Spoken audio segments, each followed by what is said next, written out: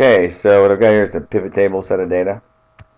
We're going to be using data like this in class quite a bit. The ones you get for your homework assignments won't be this long, of course. They're only going to be like 10 or 12 in a thing, right? Where they, here's some junior, sophomore, seniors, and they're spread around. You have to count them up and go, oh, look, there's 10 sophomores. Oh, look, there's 12 seniors. I like to look at the data like this, and we'll be actually doing some projects with giant data sets like this. And by the way, this is not giant. This is a minor size data set, 1,000. And so I highlight it. In Google Sheets, you click on Data, and then go to Pivot Table. And this thing pops up. And you're like, oh, I deleted it. No, your stuff's still over here. It's cool. So what you can do is you can click on, let's say, Math Class. And then you can click on Values and hit Math Class. And notice that it says summarized by sum. You always want to click on this and do the count A.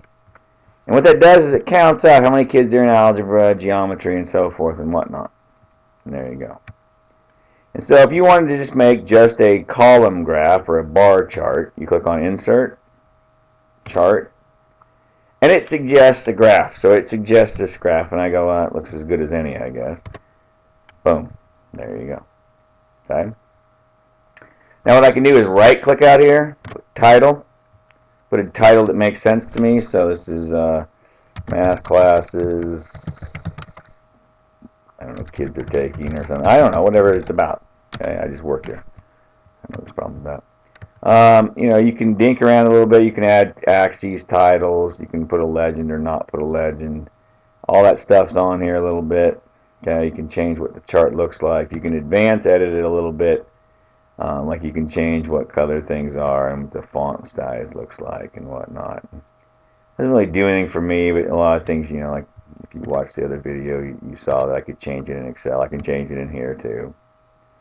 Okay, if you want data labels, you could put values on top or not. It's up to you. But that's kind of the idea. You can change your graphs around and make them as cool or uncool as you like. If you want to copy this, you can just copy this baby and then paste it into a Word document. That's probably the best way to turn these in. If you're going to paste it as a Word document, shut up. You want to go to Paste Special and then click on this guy here, the picture. And why do you hate me? Why do you hate me? Let's try that again. Let's hit Paste. And what are you doing, man? Okay, good. I locked up my computer. Okay, there it was. It was there, I promise. It was coming. And, oh, for God's sakes. Okay, let's try that again. Oops, no, let's try that again. Let's come over here. Okay. Copy. Okay. Over here. And theoretically, if you hit paste, it should show up. Paste. Why aren't you pasting? Oh, for crying out loud. Copy. So Control C is how you copy in this thing. It's old school. You should be able to come over here and paste it. Why can't I paste it? This is making me angry. We'll try it in Google Sheets. There's more than one way to skin a cat, people. Google Docs.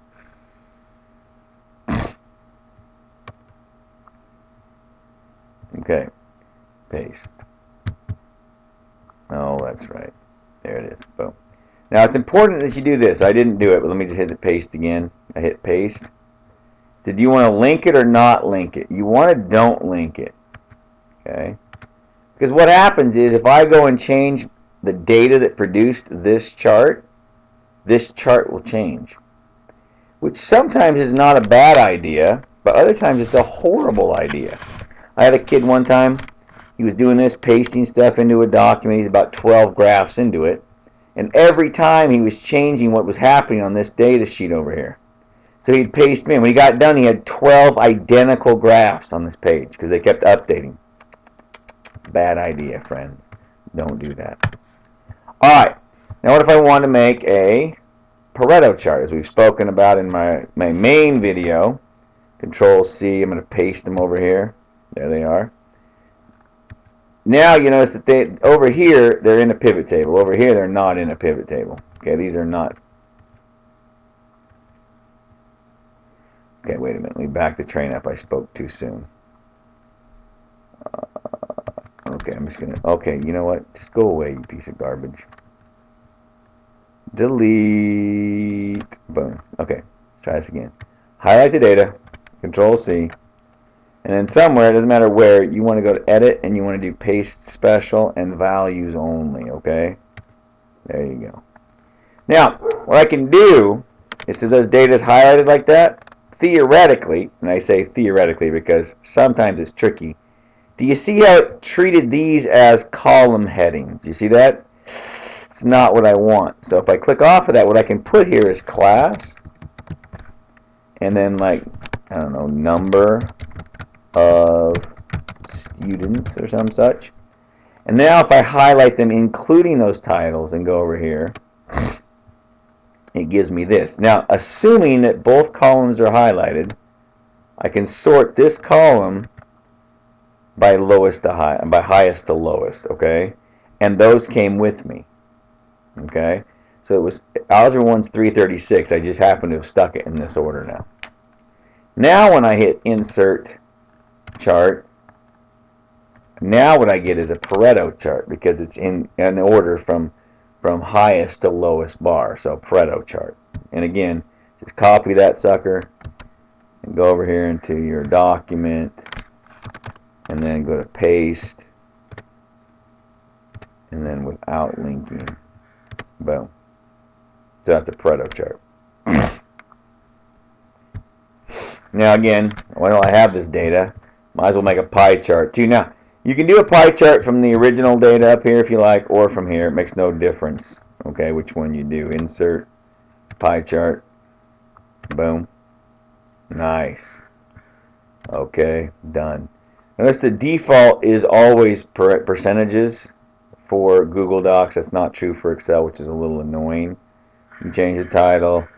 You can do all kinds of little different things with it here. You know, you can change the colors of the pies. You can also put on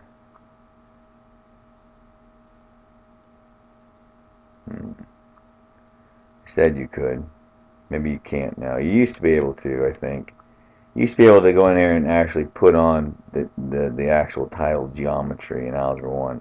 I know they're there, but you used to be able to write them on here. But now that we have the title right here, okay, that's fine. Okay, it's fine as long as I can tell what's going on. You're good to go. Okay, and then again, just copy that and paste it in.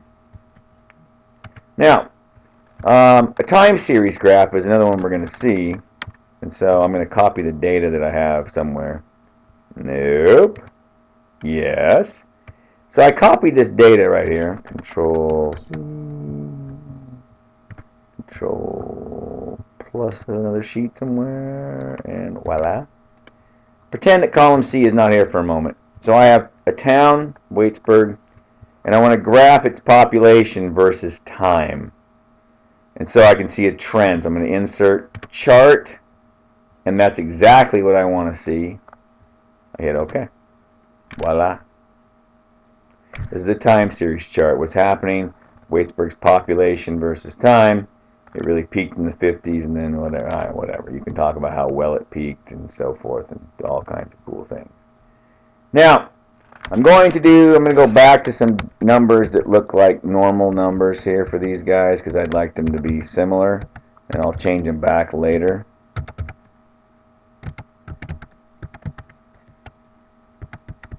Whatever. What I can do is I can actually make two on the same graph. So I highlight them all, insert, chart, yeah, look at that. And so it tells me which one's which. Dayton and Waitsburg's, I would say population or something that means a little more descriptive than that. But there I have two time series graphs, okay, on the same one. And you might want to do that because maybe you're graphing something where the one thing maybe causes the other, or maybe it's creating a problem. maybe you want to go at it like that. Now, what would happen if these numbers were all considerably larger?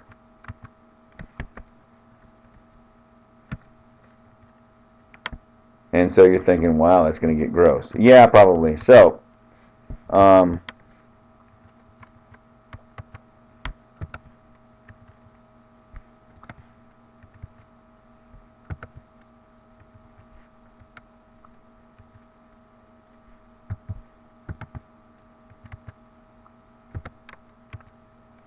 look what happened to Waitsburg. It's basically flat. I can't tell what's happening. Okay? So if you right click and you go here to axes, you see this? You can actually put in advanced edit. And if you go into advanced edit, I believe it is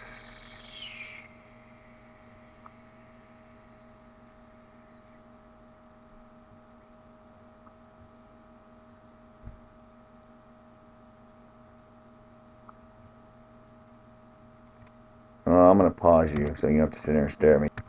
Alright, remember where it was now. So right click, advanced edit, customization.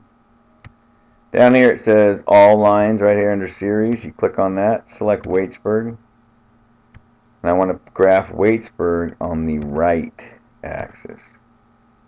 Okay? And then hit OK. Now here's where it's a little wonky and funky because I want to label my axes. So I want to do the right axis title, and then you just type in up here, you know, Waitsburg,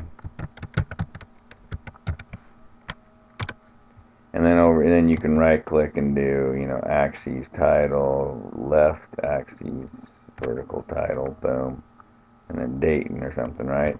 So it's obvious what it is we're talking about, you know, is it, you know, different, like, you know, but it could be a variety of things, but that way I can keep track of which one I'm supposed to be reading on which axes. Okay, so that's time series graphs. Another one that I wanted to talk about was, yeah, no, yeah, I'm gonna get rid of this guy, and I'm gonna get rid of that. Actually, I'm gonna leave it alone. I'm just gonna come up here to my regular my regular pivot table. And I'm going to get rid of this mess for a moment. I'm going to get rid of this mess too. I just don't want to see it anymore. For gosh sakes, man. Go away. Okay, fine.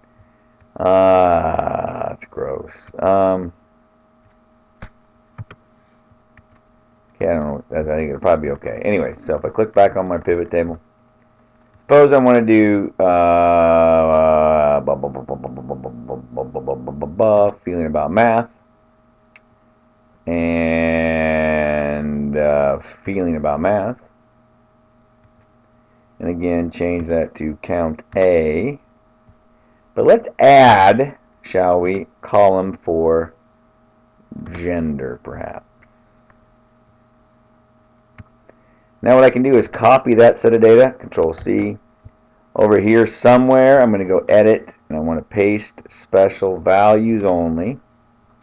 Now what I can do is keep this data highlighted, and what I can do is I can go in and, you know, insert a bar graph just like that, and I can then look at it and compare, you know, male versus female and their feelings about math. Don't leave this chart title like that. It's gross. Male and female feelings about math or something. And I'd probably do it feelings by math, feelings about math by gender or some such, so that it makes sense. Okay. Oh, fiddle faddle. Apparently I have to hit enter. Anyway, feelings about math by gender. Bam. Okay. And there it goes. So I can see who's which. So stacked bar chart like that. Alright, the last thing I want to talk about, and to do this you're going to want to go to add-ons. You want to go to get add-ons. And you're going to want to type in XL minor, and yet that's enough, it'll find it. And it's this fella right here, and it says free. Hit, I just click on the free, I think, and it'll add it. And when it's done, it'll show up under here, right here, like this. So what I'm going to do is I'm going to go back to my original data set, Okay, and I'm going to grab the heights, which is this whole column. I'm going to copy it, Control C. I'm only doing this because in Google Sheets it makes more sense to do it this way. What I'm going to do is I'm going to arrange those in order from lowest to highest, which they may already be. They're not. So 58 is my lowest, 80 is my highest,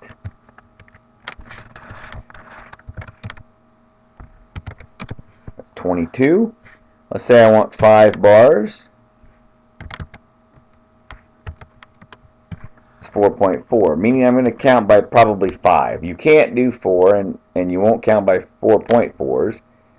That won't be enough. You have to go bigger. So 5's good, 6 would work, 8 would be fine, 10 would probably be fine, whatever. But if I use bars that are 5 wide, I should be good to go and cover it all.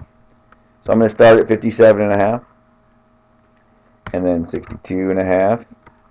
And I could do this, count by 5s, but there's an easier way. If you do equals this guy plus 5, and then drag it down.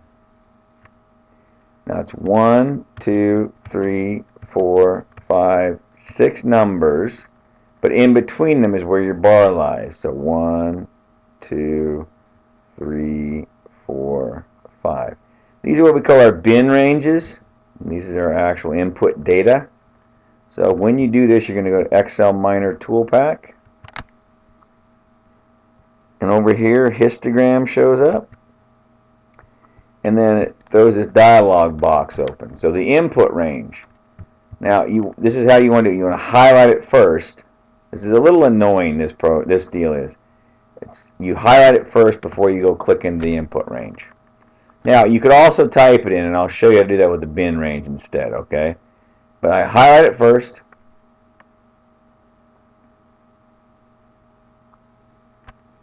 And then I click in the input range. Boom. Now I'm going to click in this thing, and it automatically sticks in there. You're like, what are you doing? So you delete that. Now my bin ranges happens to be in, so I'm just going to click right here. I'm going to type in B, oh for God's sakes. They are in B2 to B7, am I right? So they're in this column right here from B2 down to B7. I'm not using labels. That is, I didn't highlight the height up here. It's best if you do not, I've found over the years, okay? Now, I click somewhere else. Notice, watch, I'm clicking not in the box, okay? Now I'm going to come back out here and click somewhere. I click right there. And then I'm going to click on Chart Output. And usually I click on this one too while I'm at it, okay? And this is what the thing spits out at me here in a minute. Spits out this set of data over here, by the way.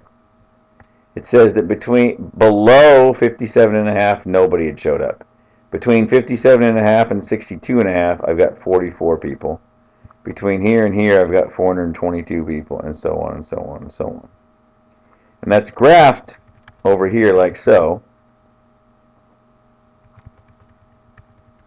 Like so. Okay? And it would be nice if I could slam these guys together, but in Google Sheets there's no way to slam those guys together. I wish there was. If you could find a way to do it, I'd be a very happy camper, but it's just not possible. From what I've been able to find over the years, though, it's very annoying. You just want to get angry about it, but you can't. So, whatever. Well, I guess you can, but they're doing good. So, anyway, ordinarily I want my bars slapped together, but in Google Sheets you can't do it. Again, this red thing here, it's called an ogive. And I've mentioned it in the other video. Just says that by the time you get to the end of the first bar, you've got a certain percentage showed up, and so on and so on. We don't use it a lot, but we use it from time to time. So it's just nice that this computer already does that for us.